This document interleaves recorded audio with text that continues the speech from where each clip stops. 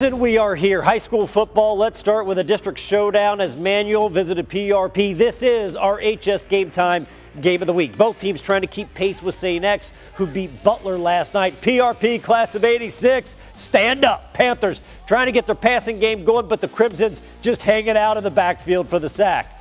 Jawan Northington is a load to stop on any night, but he's also a mutter. Nice 9-yard gain right here. He's just tough. And then Northington gonna get loose.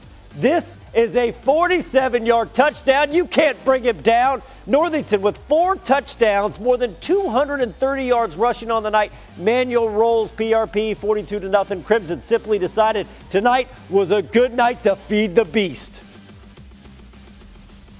Our line was executing, the whole offense was executing. We just came in and played our best ball, and we just had to make up for last week after playing horrible against St. X. We just came back and balled.